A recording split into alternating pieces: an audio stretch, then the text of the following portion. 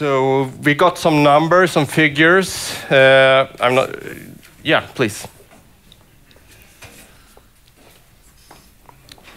And I wrote down some words, like I seen that was important. We talked a lot about building, what that meant, a large building, a small building, an old building.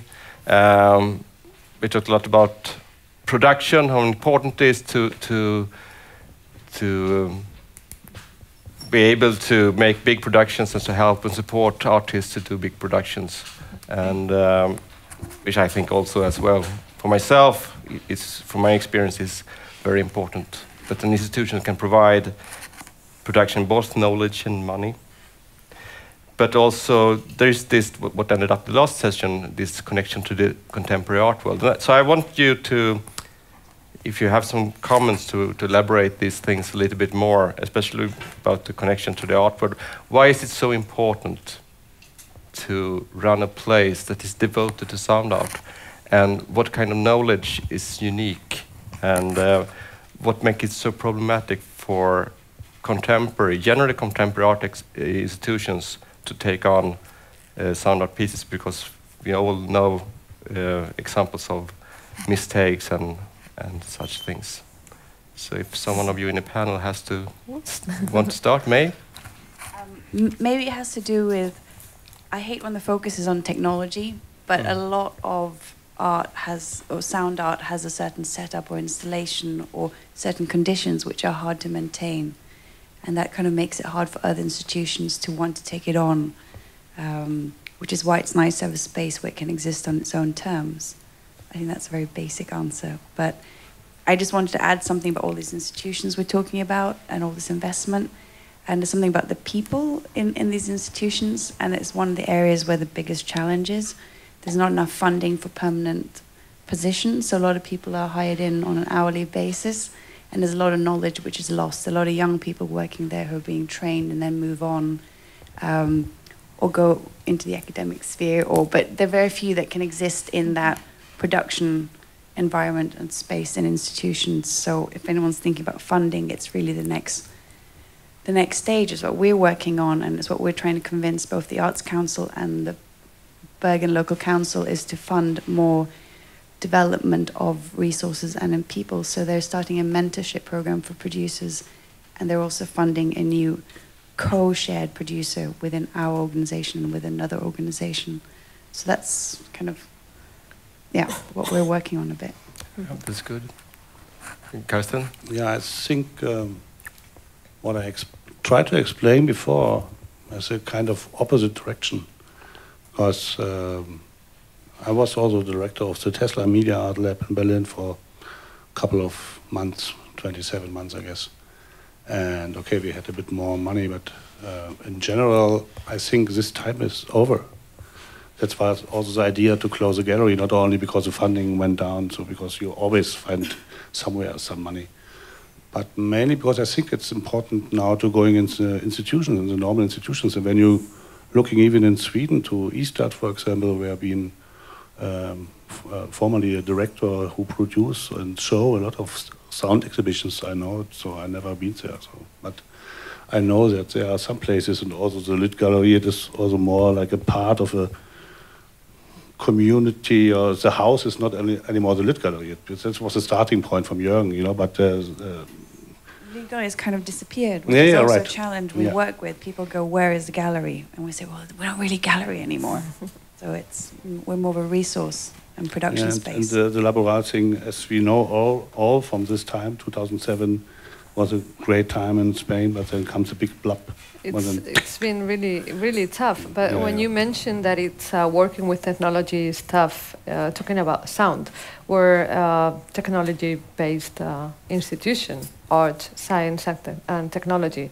What has become really difficult for us is to be able to produce large exhibitions as and that is really difficult to maintain. For us now, producing in a smaller scale, like we've talked about now, is much easier. Though, it becomes difficult at a certain moment, but, well, And I don't know.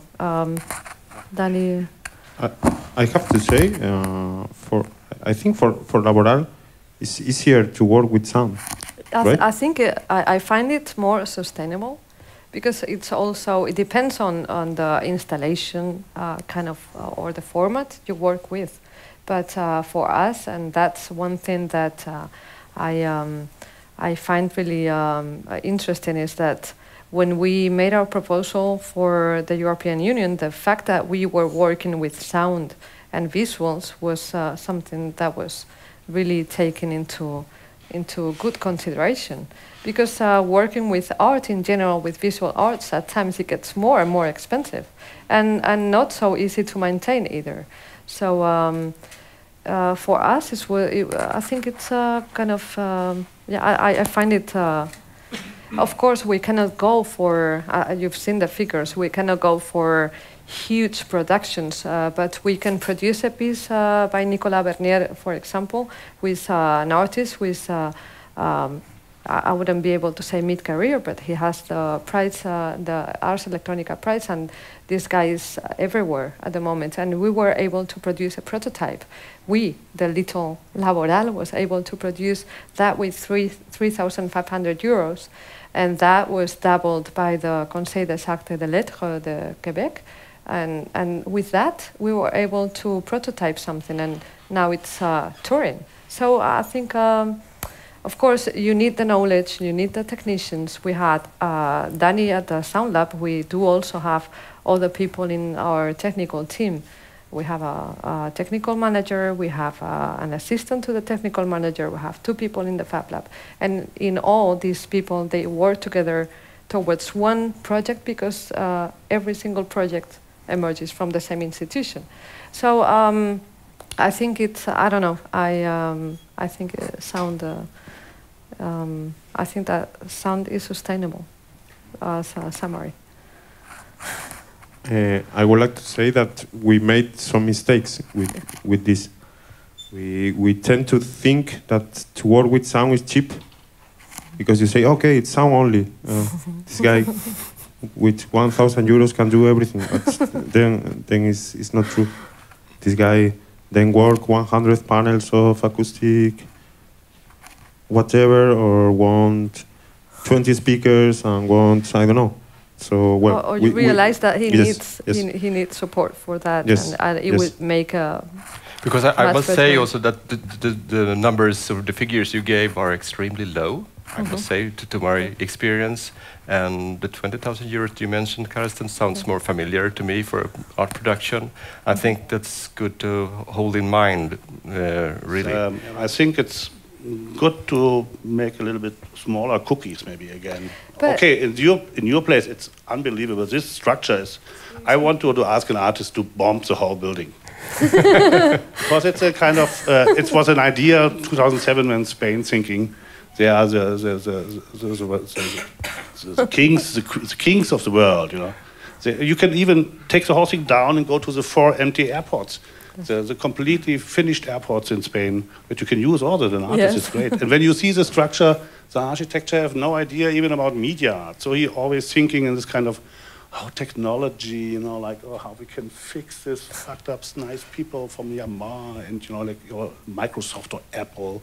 So I like when the Apple Watch came in your presentation by chance, you know, because they find even nicer ways to going to the public, because they have hundreds of marketing people, you know, and you taking it out of your blood, you know.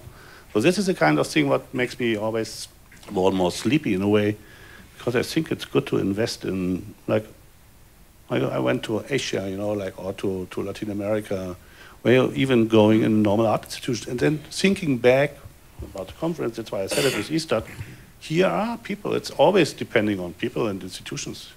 It's not, you know, you can get everywhere as a specialist, you know, who knows how a space works, the sound works. You can ask Mets, or you can produce a big composition for 24 hours in a studio when you want. Maybe you have to pay a little bit for it, but you can find fundings in some places. It's even free. It's free. But without funding, you also have to close your space, and, you know, like, but I think this is more important, because I think we're looking in this kind of art world, and this is the media art world. This is not the art world. This is a completely other thing. Yeah. You know, you are not connected with that. Because there are very different budgets on visual art projects. I think our productions run between 5,000 to 10,000 euros per production. But I mean, we have the equipment in the house, but it's more about discussions and publications and the time we spend in residencies and process. A completely different approach to it today, which is why we need these spaces to try things out. But we did the same thing at Tesla, so because I cannot think in the sound art direction in this field. So, but I can tell you what we did. We have the budget, we have a lot of presentation money, but when we want to invite the Wooster Group, already half of the budget is done, 250,000 for a new show. Fuck up, it's not working, you know. So we had a place where we can play with, not so big like yours, and then we spent 30% of the money in the residencies. That means we're giving out, and then we're making a lot of open studios, but this is a place in the middle of the city, not like Laboral in the middle of nowhere, you know. Yeah. And this is all a little bit contradictional to artistic practice, only maybe to long-time residencies when you're giving people the chance to destroy the construction or to make a big thing in a 2,000 square meter place. Take note. Great. You know, we need to do that. Yeah. Next open call. Deconstruct the space. Why not? So it can But be nice. Laboral being really big is a problem for Laboral because there's no money to fill every wall or every space. It's not possible. I should repeat, 14,000 square meters is the size. Yeah. But I would say, is there anybody in the audience that want to add something? We still have some minutes to go. No questions or comments? I just wanted to say that I didn't know about any of your institutions before I came here, and I'm a sound art student, so... Always good to go around the world. Yeah, so I feel really... It's not so far. No, I know. So I feel really inspired. Europe-wise, so... Yeah, but it's really nice to hear that there are like things happening or been happening for a while, actually.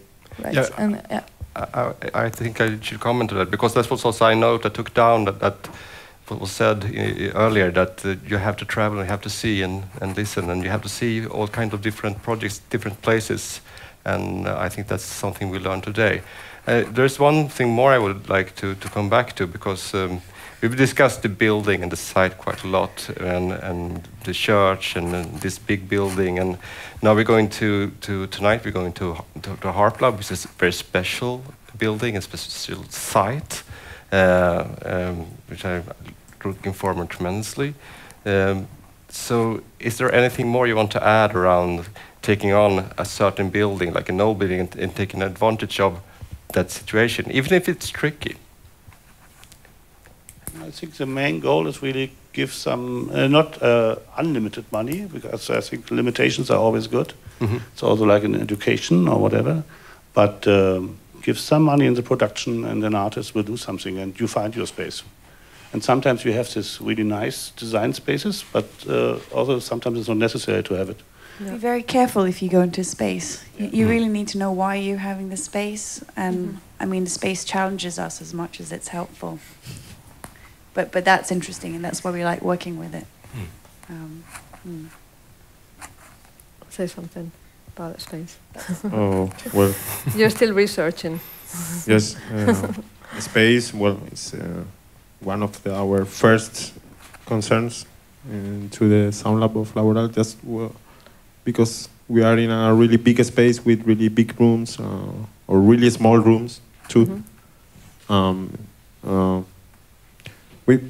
I think we don't really care about the space anymore. We have a headquarters, and we just, if we can find another at the art center that's better or suits, or we just go there, or we go downtown, or we go to whatever. It depends. Radio. Yes. Radio. Okay. Tomorrow I think we can continue that connection to heritage and to space and the site specific in the last session, and also when we listen to Susan Phillips and her experience working with these things. We have, I think we should end up now, because I know The technician is closing in 5 minutes. He needs to go to the next thing. Okay. So thank you, everybody. It's been a fantastic day, and it will continue.